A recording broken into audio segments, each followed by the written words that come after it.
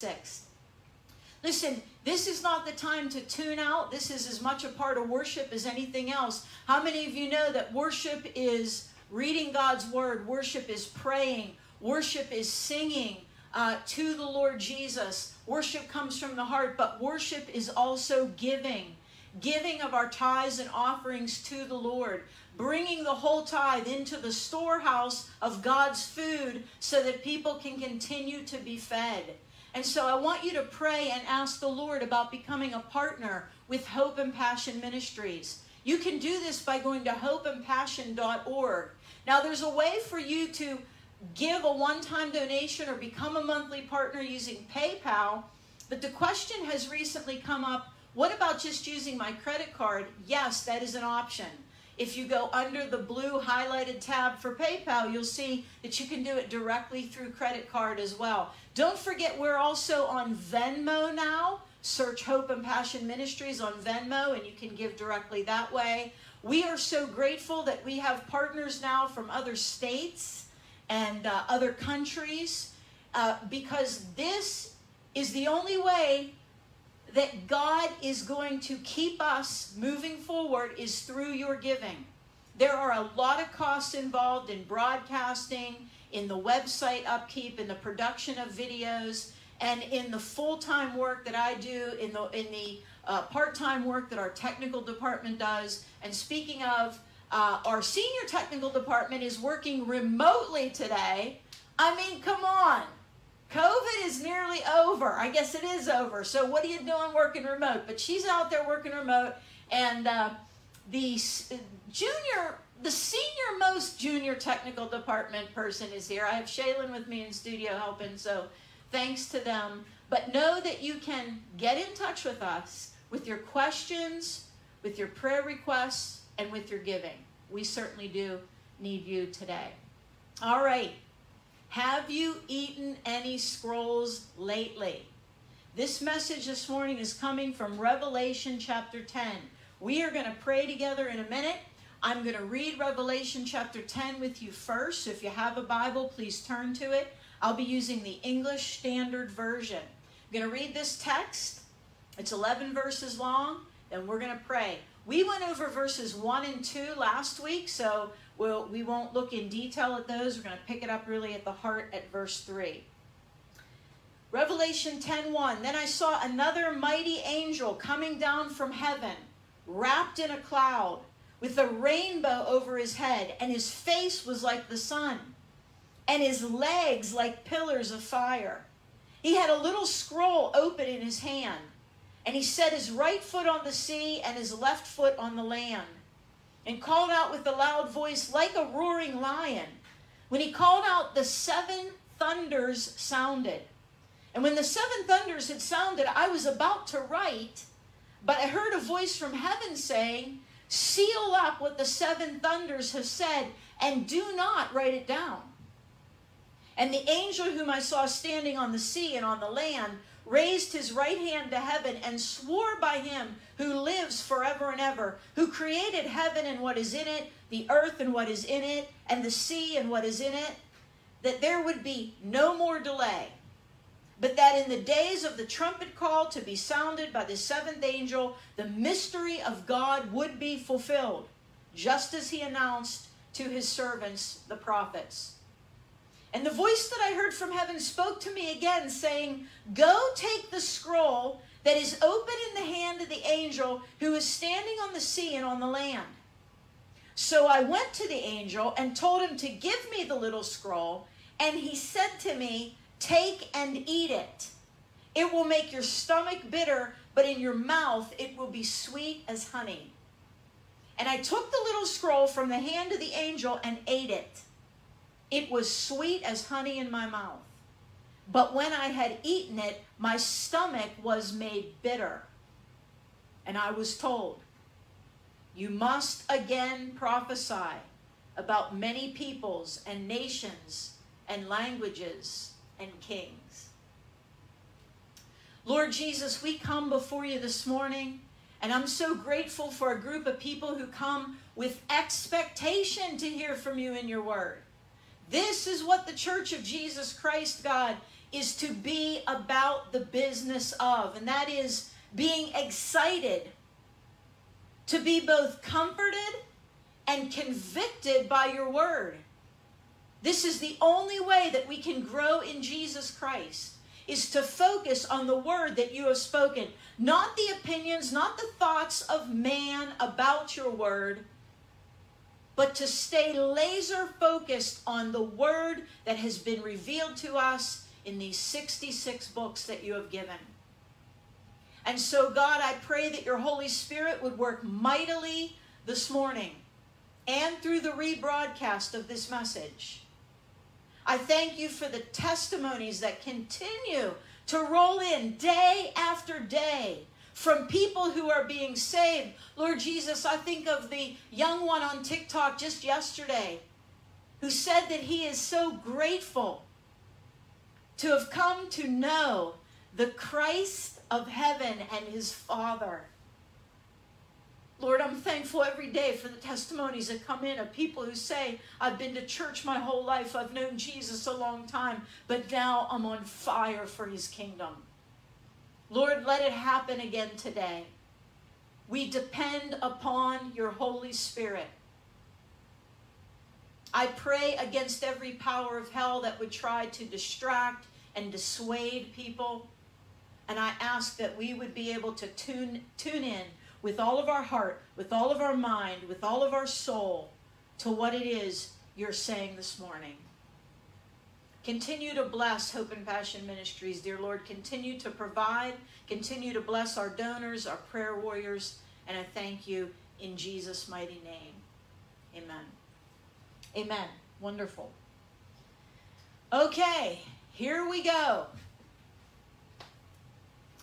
Whoops, let me see if my clicker, my clicker is not working. So let me just pause for 1 second and go to my PowerPoint and make sure that this is all okay.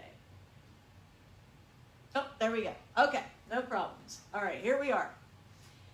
First of all, we're in Revelation chapter 10, and we're dealing with this mighty angel with a little scroll. Revelation chapter 10, you need to know, when you're reading the book of Revelation chronologically, chapter to chapter, you need to understand the flow of thought. So chapter 10 is a parentheses chapter, and we've encountered one of those already, and we'll encounter a little bit more of that. But this is a parentheses or an interlude chapter. So what happens is, if you remember, chapter 9 included the last, not the last trumpet, but the sixth trumpet judgment, which was the unleashing of 4 demons at the river Euphrates who put upon the earth 200 million mounted troops of demons that are allowed to kill 1/3 of mankind. We have faced real tragedy in the thick of the trumpet judgments in Revelation chapter 9. And by the time we get to Revelation chapter 11, we'll encounter the 7th trumpet judgment, which is really the unleashing of all of the 7 bowls of God's wrath, which ends the tribulation period. So it's as if God, in the middle of all of this judgment and tumultuous activity, pauses to give John and to give us a vision of a mighty angel. And then at the beginning of chapter 11, before we hit trumpet 7, we're also going to be introduced to 2 mighty witnesses for the Lord during the Great Tribulation. So we're in an interlude. We're in a parentheses chapter, if you will. Okay, that's where we are in Revelation 10. Now, last week we discussed Revelation chapter 10, verses 1 and 2, but let's reread them for continuity. Then I saw another mighty angel coming down from heaven, wrapped in a cloud with a rainbow over his head. His face was like the sun, his legs like pillars of fire. This is obviously a very mighty angel. We've seen another mighty angel in the book of Revelation. We discussed last week that this is not Jesus Christ. He does not appear as an angel in the book of Revelation. Only in the Old Testament do we have the pre-incarnate Jesus, sometimes referred to as the angel of the Lord. But once he put on flesh and came to this earth, ascended and went to the throne of the Father, He is not ever revealed as an angel anymore. He is known for who he is, Jesus Christ, God in the flesh. And in the book of Revelation, he is the post-incarnate Christ. Amen. He's the coming king. So this is a very mighty angel delivering a message from the Lord. This angel had a little scroll that was open in his hand. He set his right foot on the sea and his left foot on the land. If you didn't hear last week's sermon, get on YouTube and make sure that you hear that. But we believe this scroll is a little scroll because it is the same one. It is the title deed to the earth, which Jesus took from the hand of God the Father on the throne in the beginning of the book of Revelation. Jesus took that, I believe it was Revelation chapter 5, and he began to unleash the seal judgments.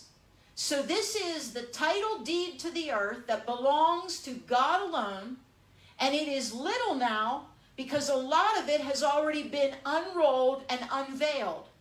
But now we stand at the Great Tribulation. So the mighty angel has this scroll. The angel has one foot on the land, one foot on the sea to show the power and the sovereignty of God. And now we come to verse 3. This mighty angel called out with a loud voice like a lion roaring. And when he called out, the seven thunders sounded. Now, like a lion roaring, what do any of you who are familiar with the Bible, does that make you think of anything? Hopefully there's a verse, even if you don't know the reference for it, that's coming to mind, and that is 1 Peter 5:8, where the Bible tells us that we as Christians, we as believers in Jesus Christ must be sober-minded. We need to be watchful. And I'll tell you what, these are two things that I do not see largely in the Church of Jesus Christ. And I'm sorry to report that many people in many churches today, watchfulness and sober-mindedness is not the word. It's more like a feeling of comfortableness where you go to church and you get your fill of your uplifting message, whatever it is you hear, you sing, to have a little bit of fellowship, you go do whatever you do during the week. But that's not the life of a Christian. A Christian is to be sober-minded and watchful at all times, because if you're really a believer in the Lord, you have an enemy. He is Satan. He is the devil. And he prowls around like a roaring lion, seeking someone to actually eat up and devour and destroy. And so we see this mighty angel in Revelation who roars also like a lion. But we know that the devil tries to roar like a lion. Isn't it interesting that everything that Satan does is just an imitation or a perversion of what God truly is? Do you ever think about that? Satan is not a creator. He's a created being. He has no power except the power that God has allowed him to have. He cannot create anything. And so all he can do is twist and pervert what God has already made. Just like the coming Antichrist is just a twisting or a perversion of the true Christ. And so Satan tries to roar like a lion. But I want to note something. Satan roars to intimidate. He does it to make you anxious. He tries to seek to destroy. If you're a child of God and you are covered with the blood of Jesus Christ, Satan does not have power over you unless you allow him through his intimidation to take that power. All right? And we've all done that and we've all been there. But I want you to know that his roar is to make you anxious because he wants to take you down. He wants you not to move forward in God's plan for your life. Whereas when God roars, he's not doing it with deception or imitation to try to make people anxious. He roars in truth to judge and bring righteousness. So when this mighty angel is roaring, it's not to try to scare people who shouldn't be scared. That's what the devil does. But it is to declare in truth and righteousness who God is, what God is doing in the world, and what the human response needs to be in order to find safety. And there's a big difference. We must remember James chapter 4, verse 7. The Bible says there, humble yourself under the mighty hand of God. Resist the devil, Christian. This is to Christians now. Non-Christians have no ability to resist the devil, and I just want to put that out there. If you are not saved by the blood of Jesus Christ, you don't have power to resist the devil. But if you're a Christian, you are commanded to resist the devil, and the Bible says he will flee from you. Hallelujah. Through Jesus Christ, you can resist the devil, and he will flee from you. Resist the devil by the power of God, and the devil's going to run. But guess what? If you try to resist God in cooperation with the devil, God remains. Amen. That came to me the other day when I was taking notes on this. I thought, you know what? We are commanded to resist the devil, knowing that the devil will run. But when people try to resist God, does God run? No, God keeps coming after you. Matter of fact, you can't even resist God throughout all of eternity. You will still be dealing with the righteous, holy God, whether it is in relationship with him in the new heaven and new earth, or whether you are dealing with the wrath and judgment of God in hell. You will never be able to run from God. God never flees. But my Christian friend, the devil will, when you resist him. The Bible says in Joel chapter 3, verse 16, a very prophetic book of the Bible, the Lord roars from Zion. The Lord roars from Jerusalem. He utters his voice, and the heavens and the earth quake. But the Lord is a refuge to his people, a stronghold to the people of Israel. You see that? When God roars, Christians do not have to fear, because we have a refuge in Jesus Christ. He has covered us from God's coming wrath. Hallelujah. But God does roar like a lion, and when he does so in truth. When the devil roars at you, Christian, he's trying to intimidate you. He's trying to make you anxious. He's trying to throw you off track. But God is greater. Amen? That feels like a little sermon right there. Are we done? Is this it? No. We're going to keep going, but that's good stuff. I want you to, those of you who needed to hear that, let the Holy Spirit put that well into your heart and maybe memorize James chapter 4, verse 7. Okay, when this mighty angel called out with a loud voice like a lion roaring, the 7 thunders sounded. Now these 7 thunders are a very mysterious thing, even to Bible scholars today. But we know that God has told us enough for us to understand what we need to know. So let's look at the 7 thunders. J. Vernon McGee, he said this. Dr. Vincent makes this very enlightening comment. The Jews were accustomed to speak of thunder as the 7 voices. These 7 thunders here are the voice of God.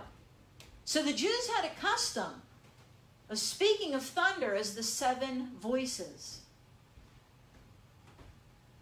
J. Vernon McGee said, I think it is the voice of the Lord Jesus now in heaven confirming what this angel has claimed, because he's going to come to power on this earth.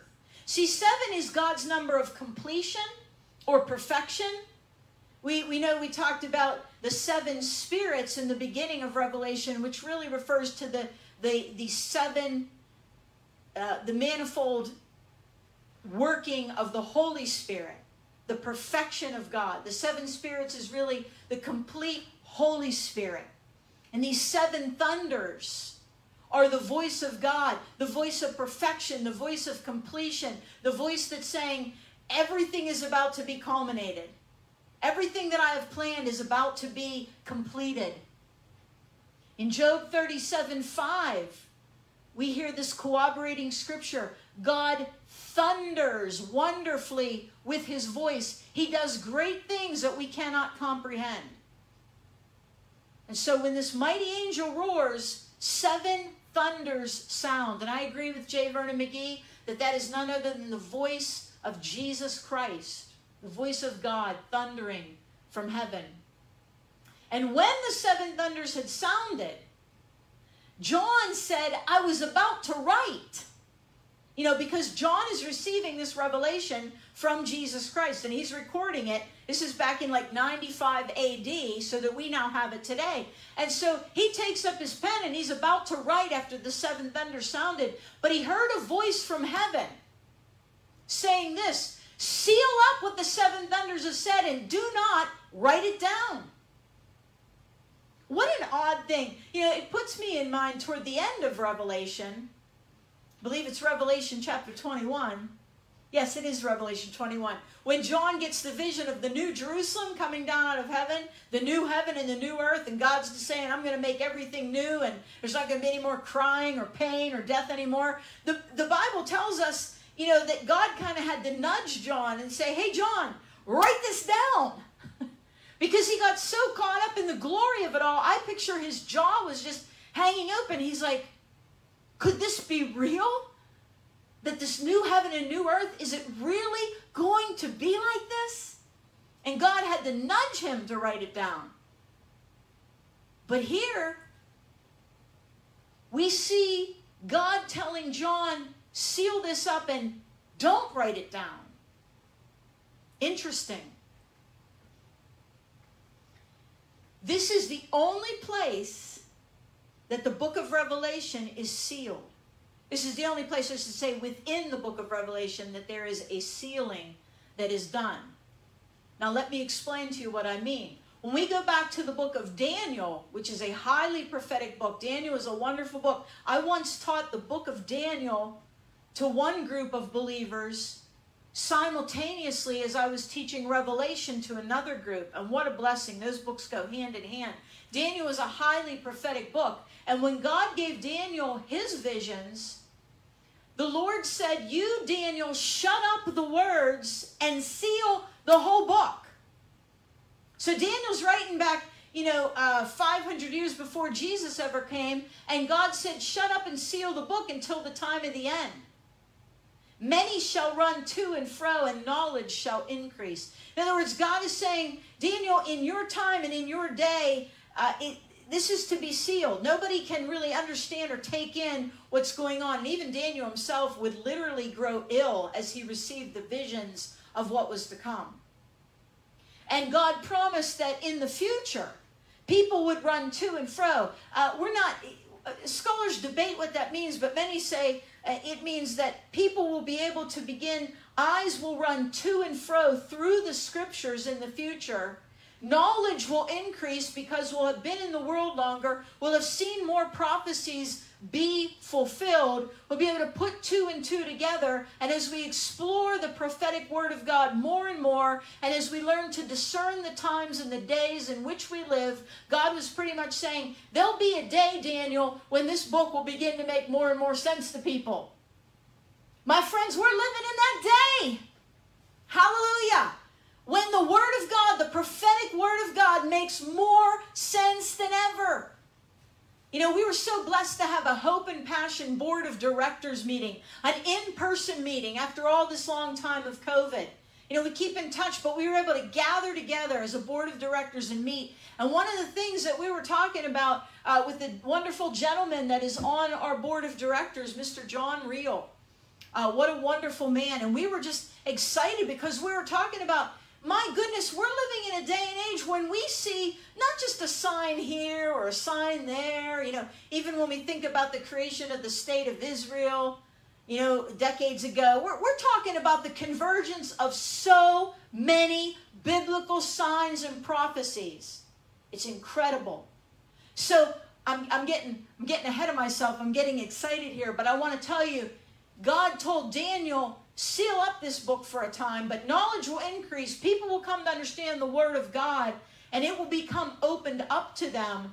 But in Revelation 22:10, at the end of Revelation, when God gave revelation to John at the end of the 1st century AD, he said, do not seal up the words of the prophecy of this book, for the time is near. Okay? So in other words, Jesus has come in the flesh. He's died, he's resurrected. There's a lot more that can be seen here. The Roman Empire is in place. Things that God prophesied to Daniel are starting to take place. And God says, don't seal up Revelation because the time is near. Hallelujah. So the book as a whole is not sealed, but these 7 thunders, what was said by the 7 thunders, that part is sealed. Interesting. Everybody still with me? Like I said, I don't have, I can't see the hearts and the likes this morning, all right? But I'm believing that you're as excited as I am. I'm believing that some of you are getting lifted up by the Spirit of God this morning, getting excited for what he's doing. William Barclay said this about the 7 thunders, all right? He said, we simply know that John had experiences which he could not communicate to others. God sometimes tells a man more than that man can say or than his generation can understand. You know, maybe John was going to write that down, and God knew this is not to be a part of my inspired word because it's too much for you to even say or reveal, John. And I think of the Apostle Paul. William Barclay's right, because I think of the Apostle Paul. How many of you know that Paul... By the way, let me pause here for a minute and say something. This is one of my big pet peeves. The Apostle Paul, other than Jesus Christ, the Apostle Paul is the only human being we know that actually went to the third heaven, to the presence of God, to heaven, and came back with any information. Okay? God has given us the canon of Scripture, the 66 books of the Bible. And everything that we can know about heaven is in that book. And I would be very careful, if I were you, about reading books where people say that they've actually been to heaven or hell and come back to tell about it. No matter how good their stuff seems, no matter how bad it seems, no matter how much you want to cling to what they're saying, if it's outside the Word of God, it cannot be counted upon. And I want to show you why here. You know, we're talking about John couldn't reveal what the 7 thunders said. The Apostle Paul, speaking very humbly, he speaks of himself in the third person here, but he had been caught up to paradise, to the third heaven, to the presence of God. And he wrote in 2 Corinthians chapter 12, I know a man in Christ who 14 years ago was caught up to the third heaven. Whether in the body or out of the body, I do not know. God knows. In other words, Paul wasn't even aware if his flesh had been taken up or it hadn't. But he said, God knows. And I know that this man was caught up into paradise. Again, he repeats, whether in the body or out of the body, I do not know. God knows. And this man heard things that cannot be told, which man may not utter. Okay? The Apostle Paul was taken in the spirit or in the flesh to heaven, and he was told things that man may not utter. Now, if the Apostle Paul actually went to heaven and was not allowed to record the things that he heard and saw, I highly doubt that there is any human being today that God is giving that special privilege of doing. And all I'm saying to you is whether their testimony seems good or it doesn't seem good, we must measure everything against the Word of God. We cannot add or take away from the Word of God. And many people are being misled into what truly happens at death because of people's claims. Okay, so it's just a little rabbit trail there, side note, but it's very important. Everything you ever wanted to know about heaven, you can find in the Bible. That's what God wanted you to know, and it is enough for me. How many of you testify? It is enough for me. I had an event many times called the Heaven Event, right? And I teach on heaven, but I teach only what the Bible reveals to us. So John was told, seal up what the 7 thunders have said. Don't even write it down. It's not to be revealed. Leon Morris said about this, a further value in our knowledge that the thunders are sealed is that it is a warning against the kind of date fixing that has characterized some schemes of prophecy based on this book. And I'll tell you what, God said, no man knows the day or the hour. We know now that the time is nearer than when we first believed. Amen? We know that Jesus' coming is nearer, nearer, nearer every day, but we cannot set a date, and perhaps that's part of what God was doing here. On John's own showing, we do not have all the information. God has kept some things back from us. Let us not proceed as though all has been revealed. You know, there's some people who think they just have to absolutely know every detail. And when they teach and they preach, they act as if they know everything. But you will honestly often hear me say, scholars divide over this. Here's my opinion on the matter. What we cannot know for sure, we cannot know for sure.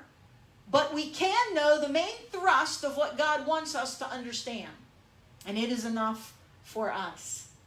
Verse 5, the angel whom I saw standing on the sea and on the land raised his right hand to heaven and swore by him who lives forever and ever, who created heaven and what is in it, the earth and what is in it, and the seas and what is in it, that there would be no more delay. So this mighty angel swears by God. This is another reason that we know this angel is not Jesus. Because if this angel were Christ, he would have sworn by himself. You can look that up later in Hebrews 6:13.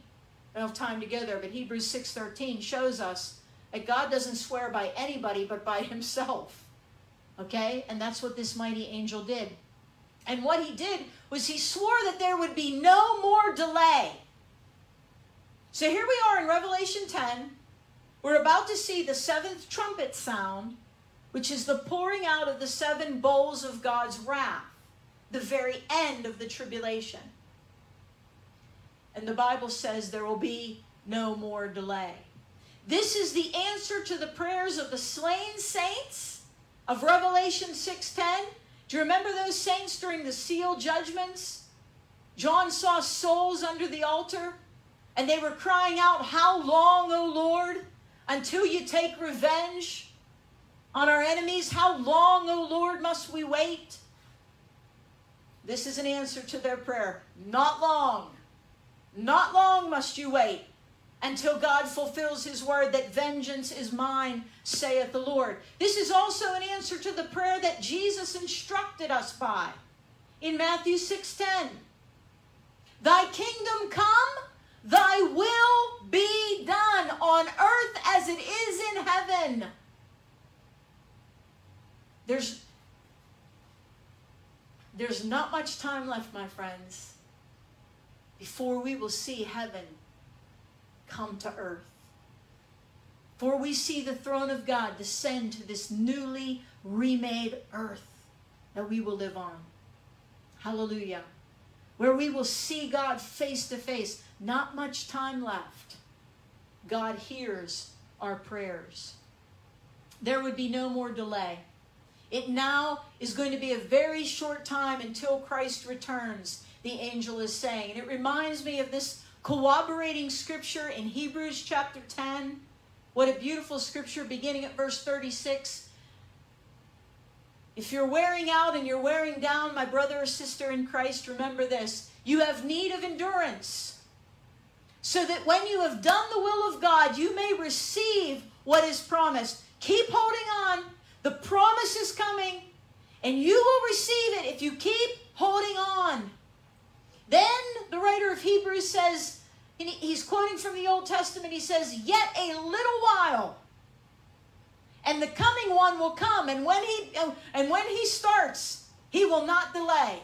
Won't be long before Jesus comes, and once the Lord sets these tribulation days into motion, there won't be any more delay. But my righteous one shall live by faith. And if he shrinks back, my soul has no pleasure in him. I'll tell you what, I do not want to be a person that God has no pleasure in. If you want to be a person that God does not have, that God has pleasure in and is not displeased with, then we need to not shrink back.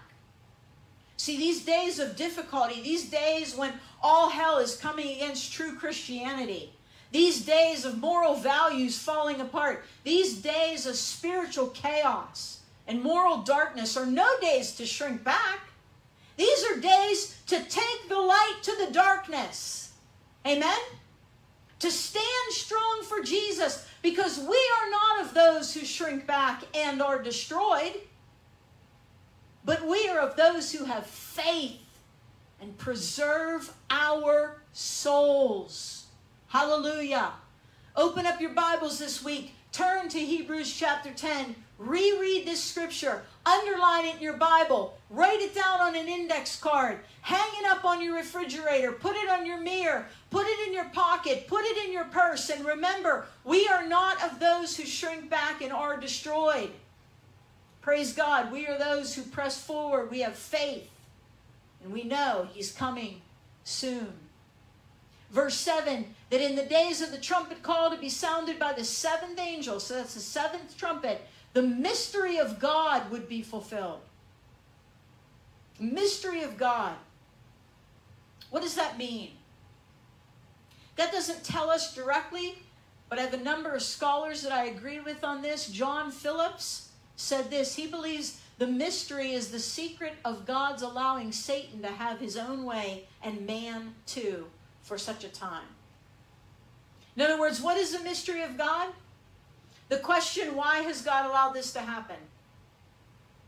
Why the tree of knowledge of good and evil and the tree of life in the Garden of Eden? Why did He allow Satan to fall? Why has evil taken place at all?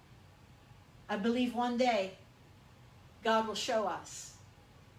Warren Wiersbe agrees, and he says the mystery of God has to do with the age-old problem of evil in the world. Why is there evil in the world? What is God doing through all this? That's the mystery of God. J. Vernon McGee believes the same. He said the basic problem is this: why did God permit evil?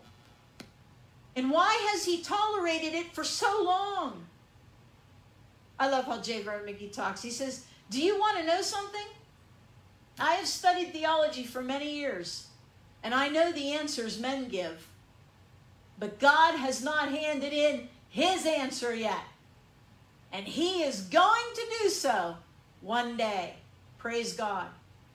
The mystery of God, the mystery of all of God's working in the world will soon be fulfilled. Who cannot wait for that day when we stand in the light of the glory of God, when our sinful bodies have been remade into glorified bodies so that we can actually stand in the presence of God and not melt away and disappear. When we stand in the full glory of God, as I've often said, it'll be like, you know, what we think we know now, it'll be like a flickering candle that you hold up to the noonday sun. The noonday sun far outshines that. And we will suddenly know what we couldn't understand here in our broken bodies, our sinful bodies, our broken minds, our broken world. Thank God for the mystery of God.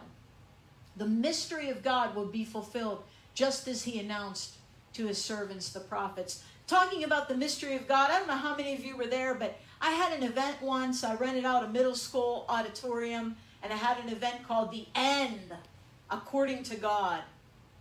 And it was all about what the end is, according to God, the end of this world, you know.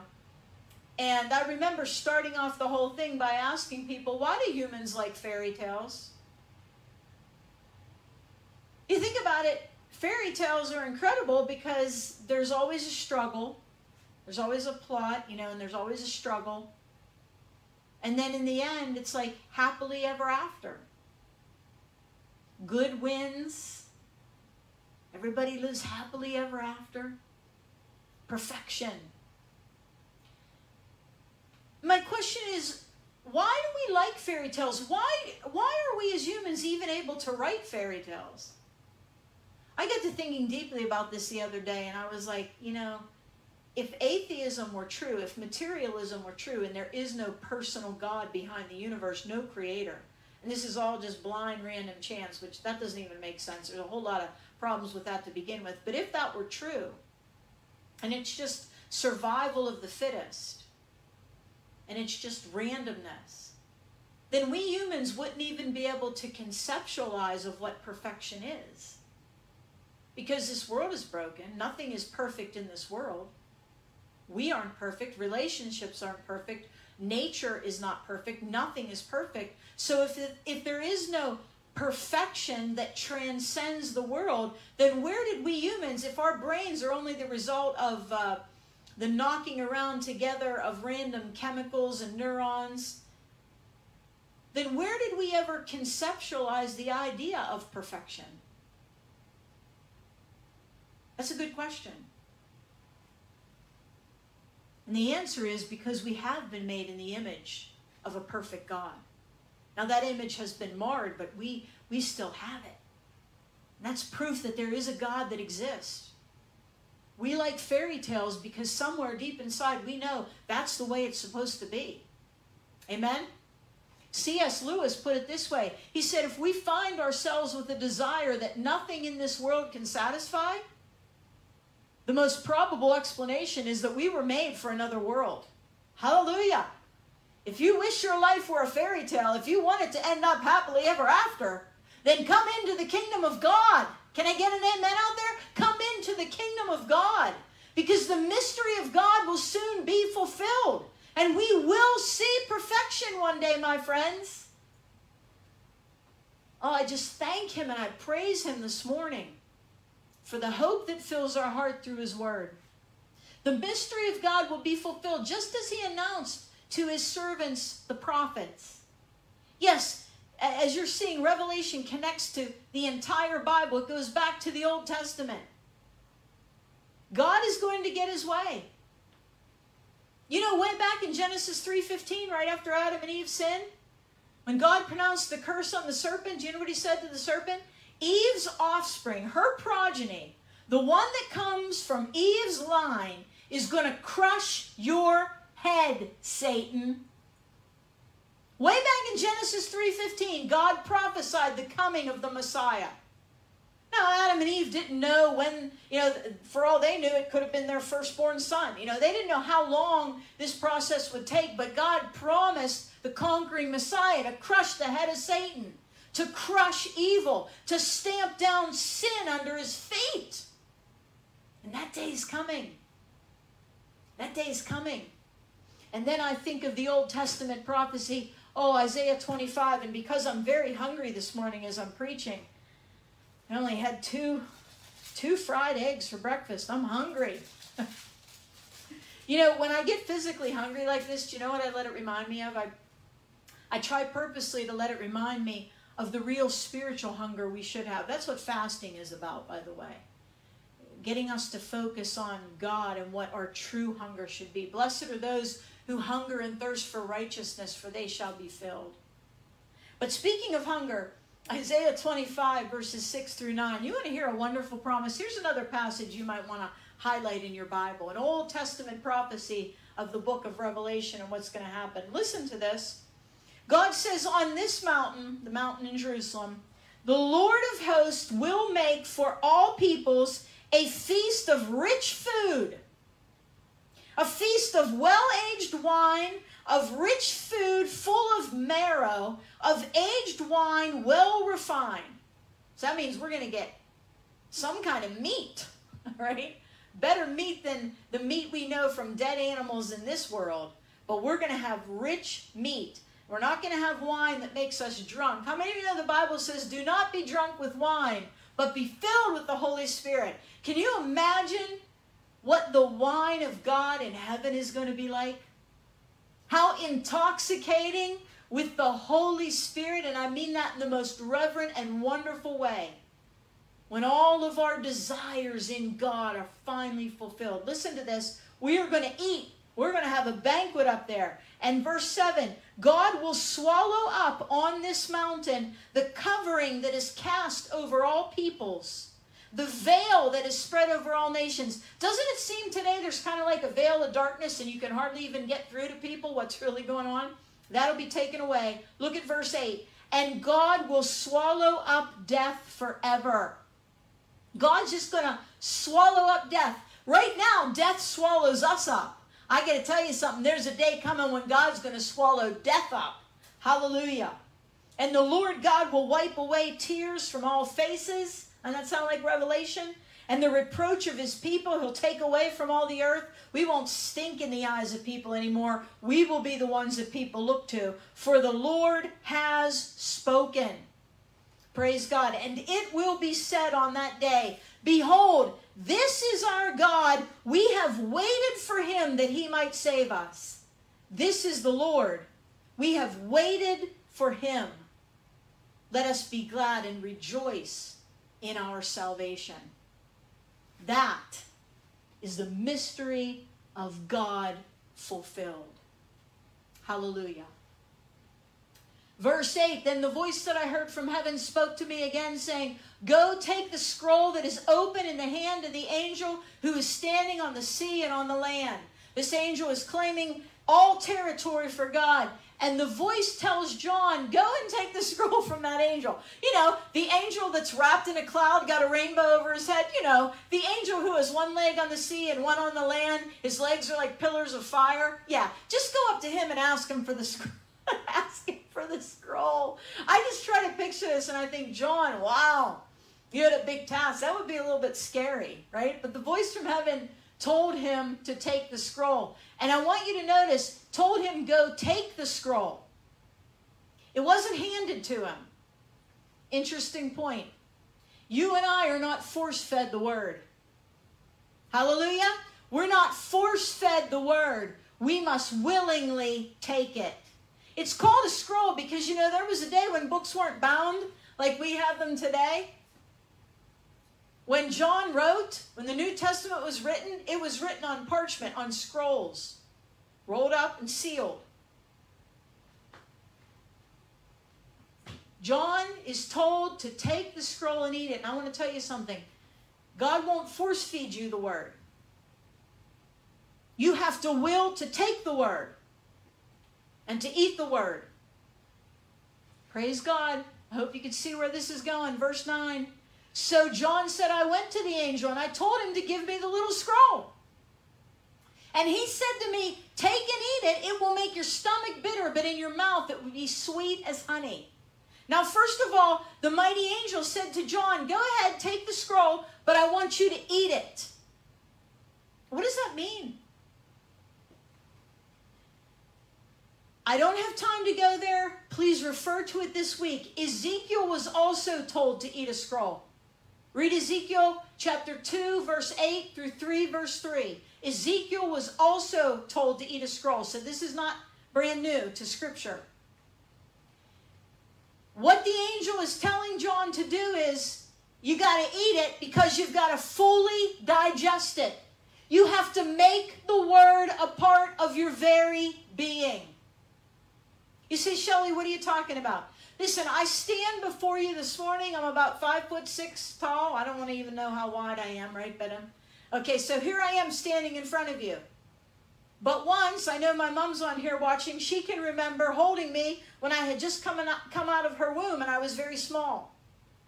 So how are we small and then we get big? What substance makes us bigger? And the answer is the nutrition that we take in, the food that we eat. Although some goes away in waste, much of it turns into chemical processes by God's mighty plan, turns into the very fiber of our being. So in a very real sense, it is true that you are what you eat physically. Amen? Now, listen, don't get discouraged on that. You know, those of you who don't eat healthily, and that's me sometimes too, okay? We may not be going so well physically that way, but I want you to understand the seriousness of this. You are what you eat. And some people will say to me, Shelley, I want to be on fire for Jesus Christ. I want to be full of the Spirit of God. I want to understand His will. I want to walk in His power. I want to walk in His strength. You are what you eat. You are what you eat. You must take the scroll. You must take the scroll, and you must eat it. What you fill your mind with, the things that you are most exposed to, the things that you process through your brain and through your heart, whether it be the culture's ridiculousness, sinful things, television, secular commentary, whatever it is, you become what you eat. If you want to be frustrated, if you want to be sinful, if you want to be angry, if you want to be confused, take in the culture. Sit and read magazines and romance novels and watch television all day long. If you want to be the man or woman or teenager or child of God that God wants you to be, eat this book. You are what you eat. Boy, that's tough this morning. Jeremiah 15:16. Your words were found, Lord, and I ate them. Look at this. Your words were found, and I ate them. And your words became to me a joy and the delight of my heart.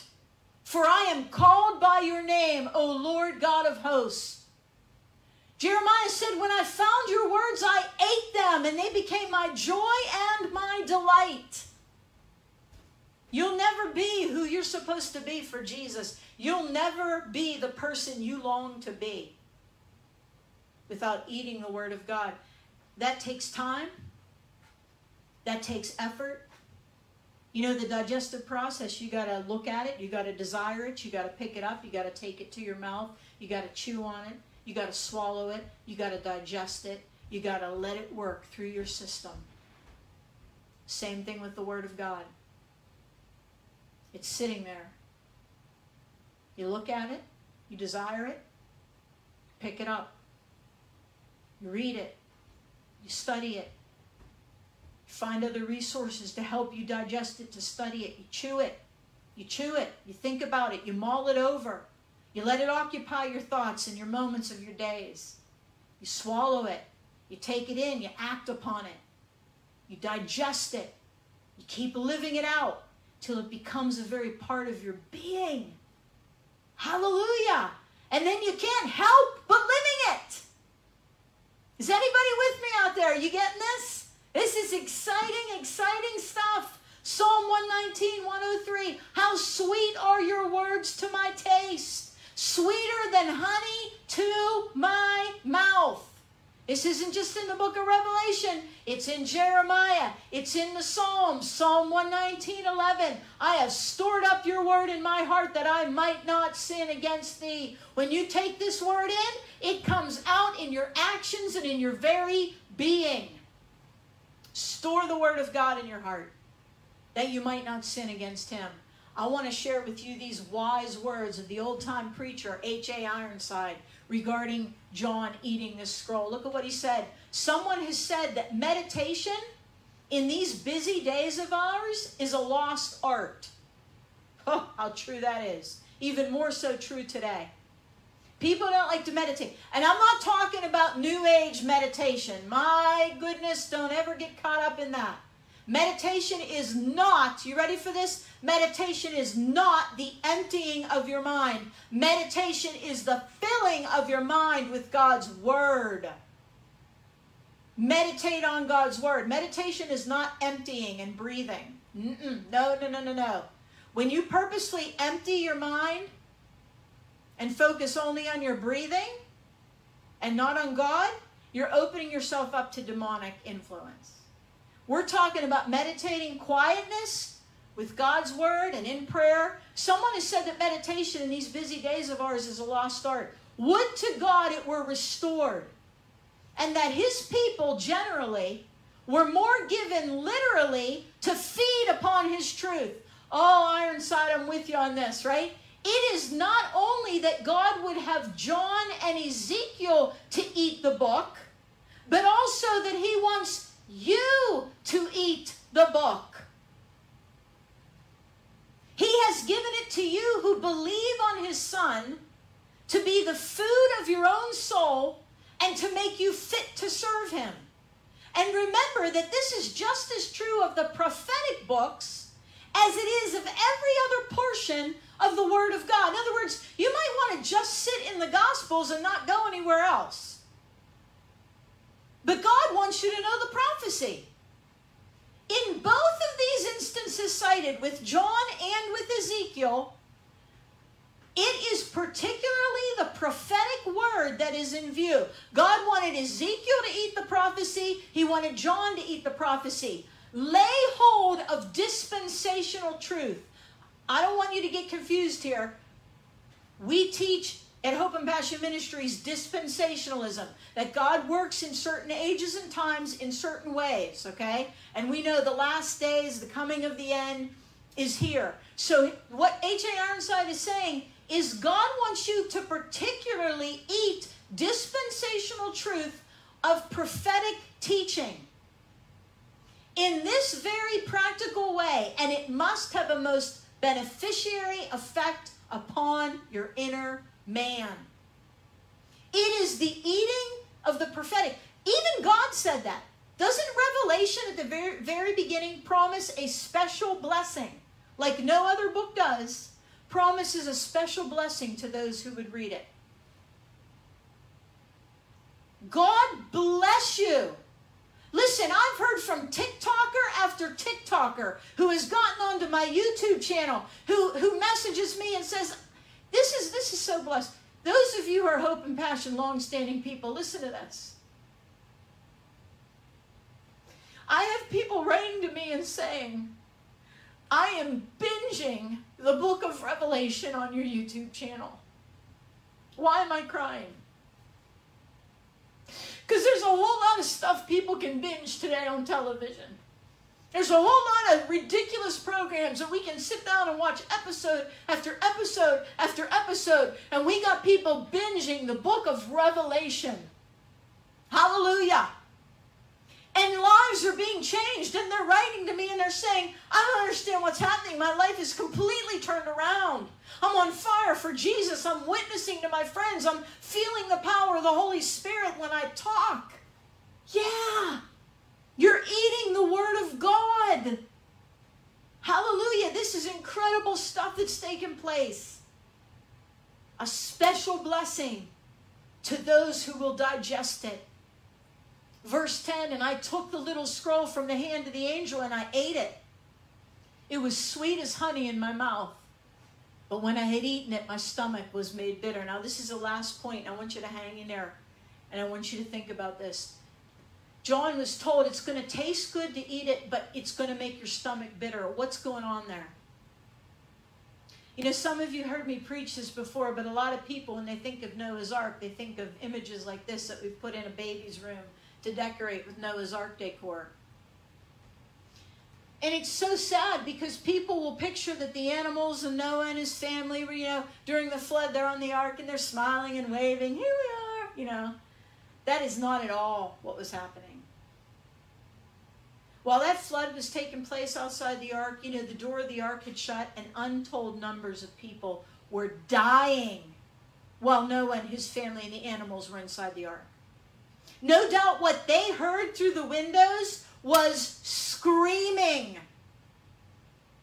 They weren't waving and smiling, Noah and his family and the animals. They heard the cries and the screaming of the people who were dying.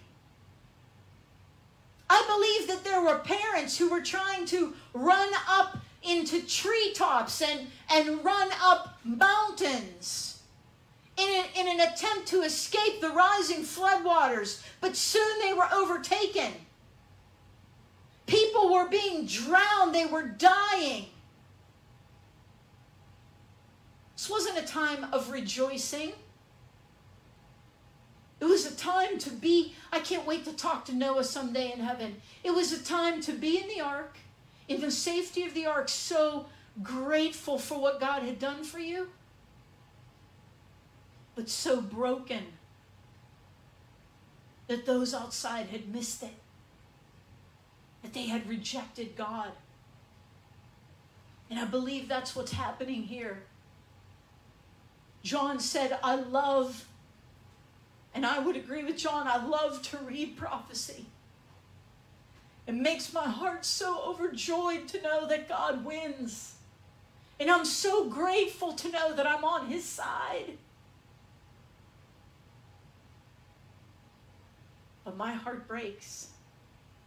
And that is why I spend every ounce of energy and time that I possibly can to keep running toward the darkness with the truth of God in every way that God opens it up. Because my heart is broken for those who are dying.